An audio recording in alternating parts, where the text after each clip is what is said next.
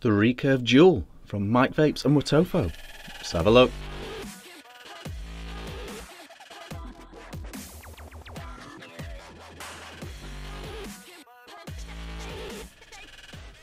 Hey guys, Vick here, back with another review. Today we are looking at this. This is the Recurve Dual from Mike Vapes and Wotofo.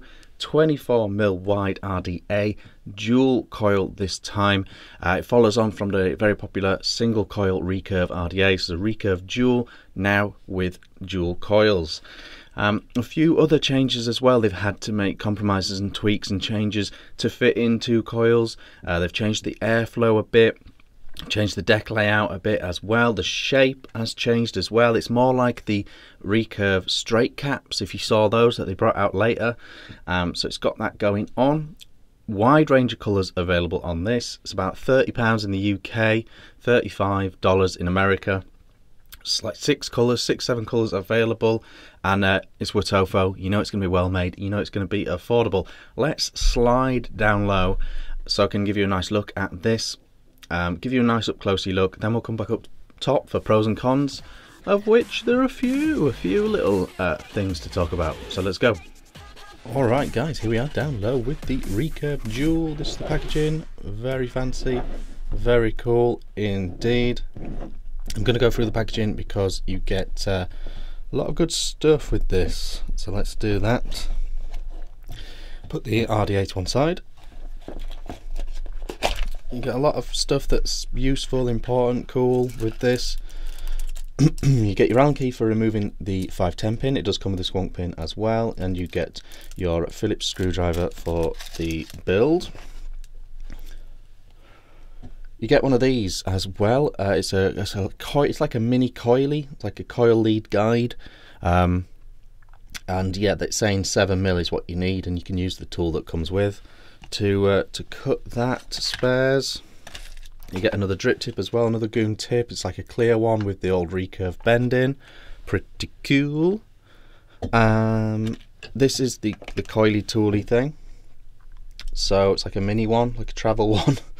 But yeah, so you take it to the setting you want,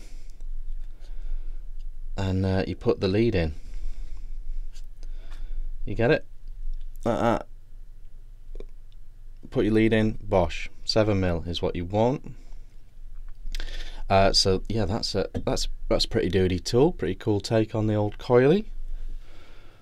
You get some cotton, which is good, and you get some very nice coils as well. And these coils are good coils. These are good coils. Very, very nice coils indeed. I haven't used them this time around, but they will get used because they're good coils. You get some cotton as well, so you literally get everything you need to set this up straight out of the box, which I think is great. I think Wotofo are probably leading the game on the packaging of atomizers in the affordable world right now.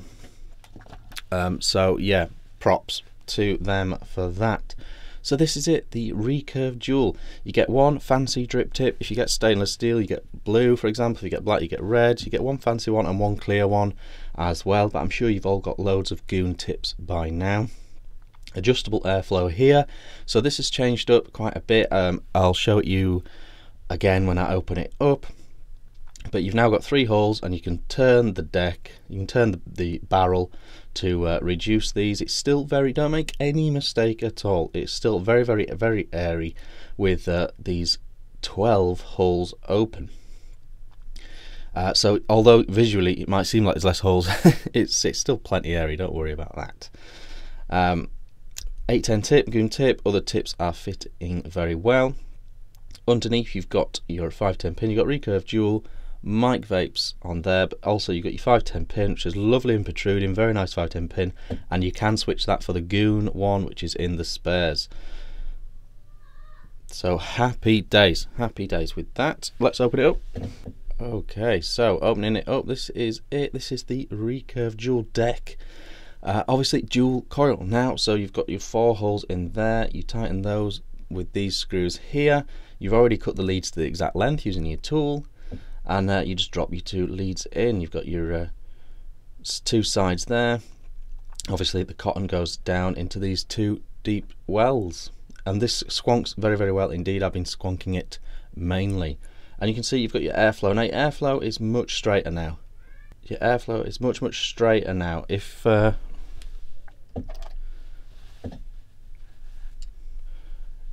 get this tool, you can see that there is a slight angle on the airflow. The air hole is slightly daggering, but essentially you've got a very straight airflow now compared to the original, and that is fine by me, absolutely fine by me. You've also noticed that you don't have these holes underneath anymore. The original one had very low air holes, very close to the base, which was good as well. But it is changed because they need to fit the room in for these coils. So there we go. So when you put it back on, and the one thing to note is it has these little latches inside. I don't know how well you're going to be able to see, but there's some tiny latches in here, and this is what stops it from spinning endlessly, and it makes it really tricky to put on. And there's just no way without that being on a mod I can get that on. Also the O-rings are all dry as well, so we'll just park that one. So we'll park that one and show you this one. This is my stainless steel one that I've been using a lot. Couple of builds in here, and this one I've used for quite a while, been squonking with it, as you saw up top. And yeah, it's great though, absolutely no issues at all. You can see it's all nice and gunky because I've used it a lot, but that's all good. Coil height is perfect because obviously the leads dictate that, and it's 7mm leads, and the airflow is bang on straight with the coils. Nice lovely height on it, really easy to wick, nice deep juice wells. Pretty straightforward really. That's why I haven't done a full build on this one. Check out Mike Vapes' presentation if you want to see that though. But yeah, very straightforward, but very good. It's kind of just simplified the Recurve really, as well as being dual coil now. It's sort of simplified it. Any quirks that it had before have kind of been smoothed out. There's no bend in the barrel anymore. There's no bend in the airflow anymore. So it just works great now. It's just a really solid RDA. And take note as well, look at the amount of coil in there compared to the amount of space in there. You've got a lot of coil for the amount of chamber you can see, and that is the kind of thing that really helps the flavour. So there we go. I'll put this back on my mod so I can show you the putting it back on and the airflow adjusting. So it's really finicky. I don't know if there's a trick that I don't know. Go on. But there's like a there. I don't know what it is, but it's almost like a trick to getting it back on and off. And then there's your adjustable airflow there, like that. Once you've got it on though, all good. That's why I'm enjoying squonking with it. This is it on the UL blocks, which I'll show you again up top. Let's go up top, pros and cons.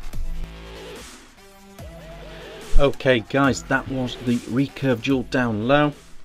Pretty good, isn't it? Pretty good. Very slick, very sharp packaging, accessories, all that sort of stuff. Really slick with this. I really like the look of it, the layout of the deck, how easy it is to build and wick. I love that it comes with a little build block so you can cut your leads. I think 7mm. I think 7mm the block says. Yeah, you just put your coils in the block, cut them down. All super simple, super easy. Comes with, you know, drip tip options. Wotofo really knock it out of the park with the whole presentation, the box, everything you need to have, you get in their kit. So loving all that sort of stuff. I like the changes they've made as well with this dual. It's a dual, it's the Recurve dual, but it's also in a way kind of the Recurve V2. And you know, with a V2, often they're smoothing out a few of the slightly controversial bits from the previous version. It's taken away some of the Recurve-esque features. So obviously the barrel doesn't have that bend in, which some people love, some people hated before. The thing with that bend is it really reduced the deck. So it did have a purpose as well as looking the way it did. But that's gone. It's a straight cap now. The other thing is the airflow. As I've said, the airflow, the juice, when you squonked with it, it went over the air holes, and everyone was like, that's crazy, it's going to flood. But it doesn't leak at all.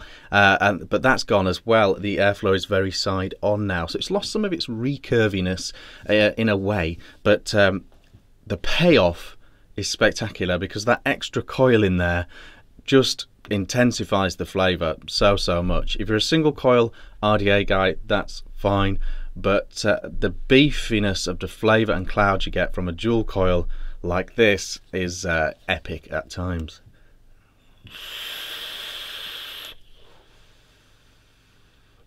So the really big thing to point out is that it's so tasty, lovely clouds, lovely big airflow, easy to build, great flavour, everything you want from your RDA is on here. As I've said, range of colours available, nice and affordable, really well made, all those boxes ticked. So yeah, I think it's really good overall. The quirks I've got with this, there's one major quirk with this that's a slight negative. It's one of the main reasons I'm actually squonking with this. This is the UL blocks. It's like a pumper squonker. It perfectly matches the drip tip that came with it. That was a factor. But the main reason I'm squonking with this RDA, not dripping with this RDA, is I find the cap, taking the cap on and off, really annoying. So when you take it off, obviously it comes off fine, but then it's got these little latches, and the little latches have to line up really well. Yes, I got it on pretty quick that time, but sometimes it takes me ages to just... you see what I mean? That's slightly frustrating if you're someone that needs to take your cap on and off all the time. That can be really frustrating. So I'm much preferring actually squonking with it, because it means I hardly ever take the cap off, you know?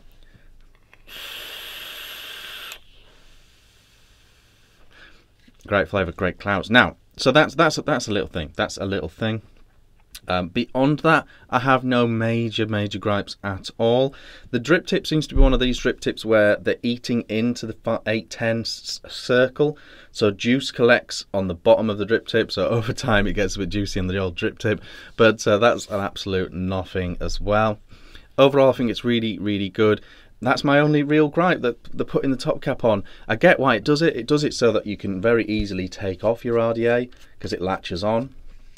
I totally get it's the reason for those latches, but it just makes it a little bit fiddly to put on.